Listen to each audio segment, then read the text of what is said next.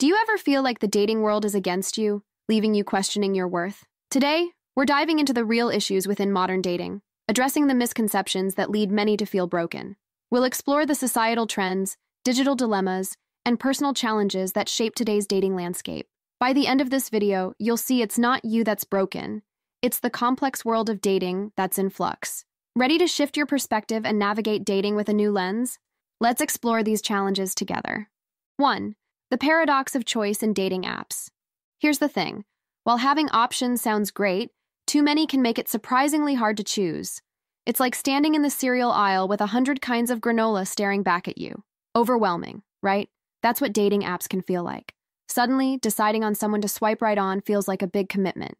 This overabundance can lead to decision fatigue. You swipe, match, chat, rinse, and repeat.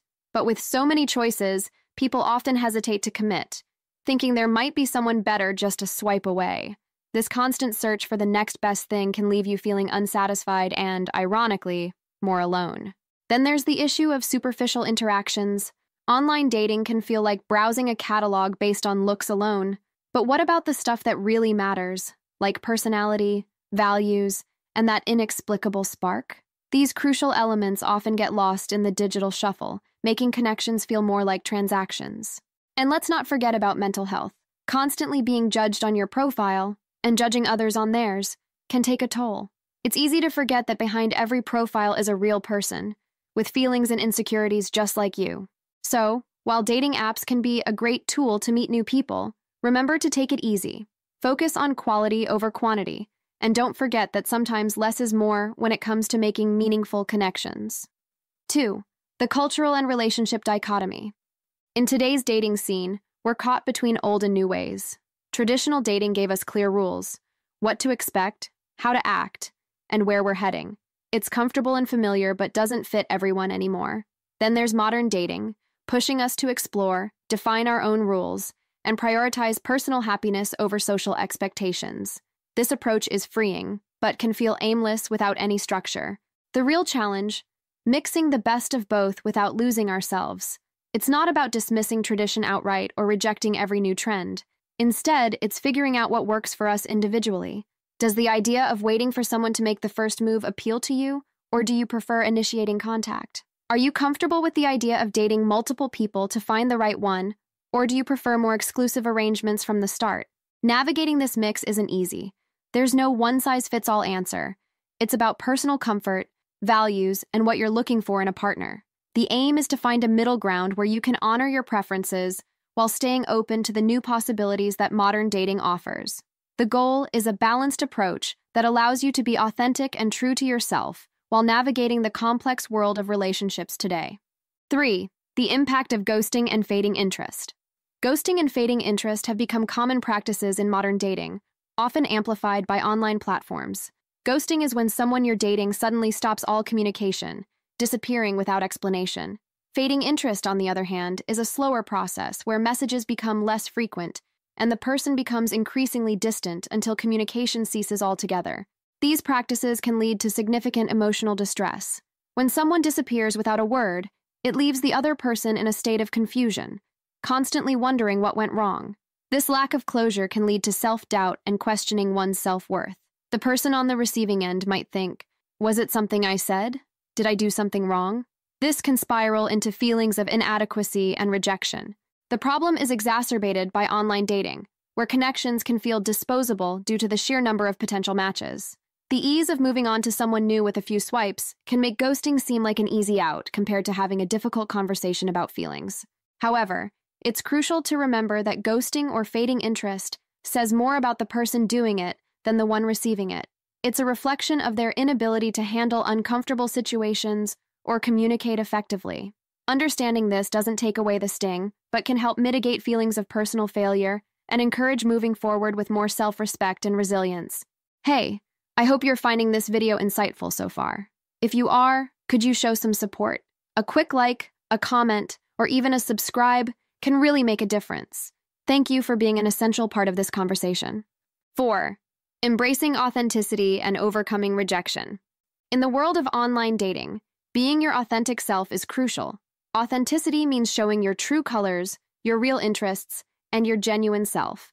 It's about being honest in your profile and your interactions. This honesty can lead to more meaningful connections because it's based on real compatibility, not a facade. However, with authenticity comes the risk of rejection. That's where cringe mode comes into play.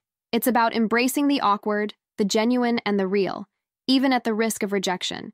It's a mindset that encourages stepping out of your comfort zone and being open about your feelings and intentions. But how do you handle rejection when it comes?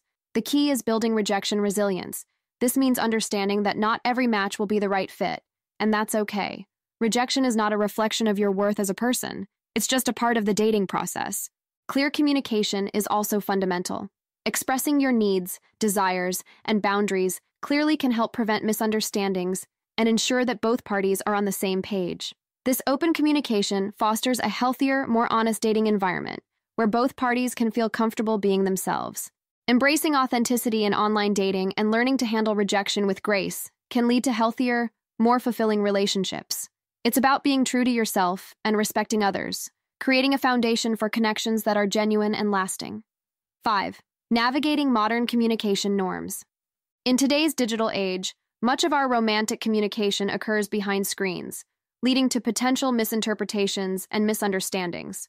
Text can be tricky. Without the nuances of tone, body language, or immediate feedback, messages can be misread. A simple period or a missed emoji can turn what was meant as a casual message into something that seems cold or disinterested. Moreover, the speed and convenience of texting can lead to impulsive messages and a lack of thoughtful communication. The expectation for immediate responses can add pressure, with delayed replies often misconstrued as disinterest. This digital dialogue, while convenient, lacks the depth and clarity of face-to-face conversations. To navigate these waters, clear and honest communication becomes even more critical.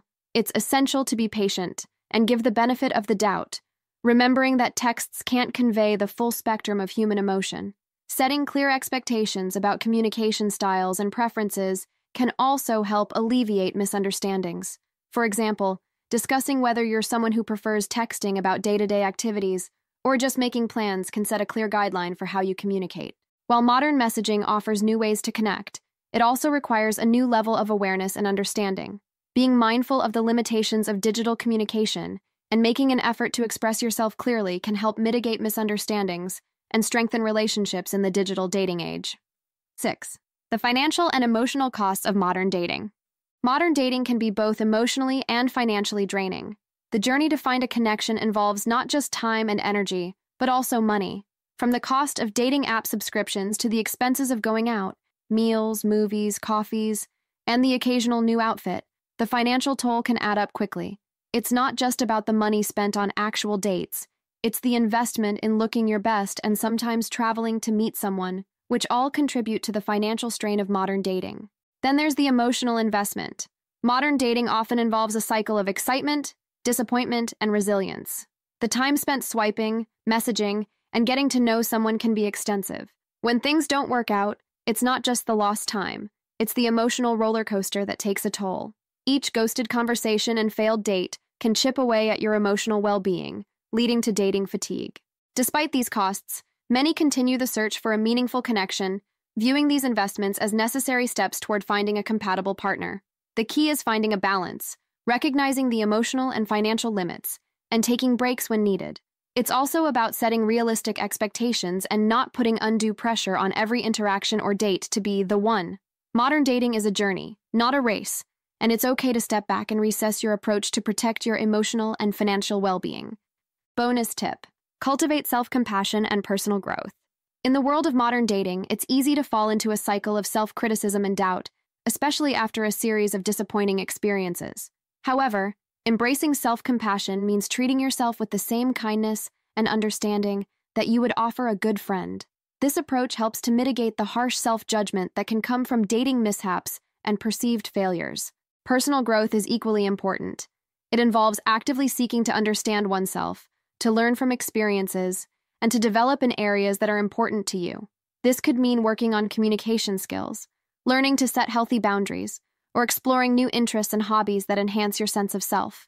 Together, self-compassion and personal growth create a powerful foundation for navigating the dating world. They allow you to approach dating from a place of self-assurance and openness, rather than fear and insecurity. When you're kind to yourself, you're better equipped to handle rejection and setbacks. And when you're committed to personal growth, every experience becomes an opportunity to learn and evolve, regardless of the outcome. Incorporate practices into your daily routine that bolster self-compassion and personal growth.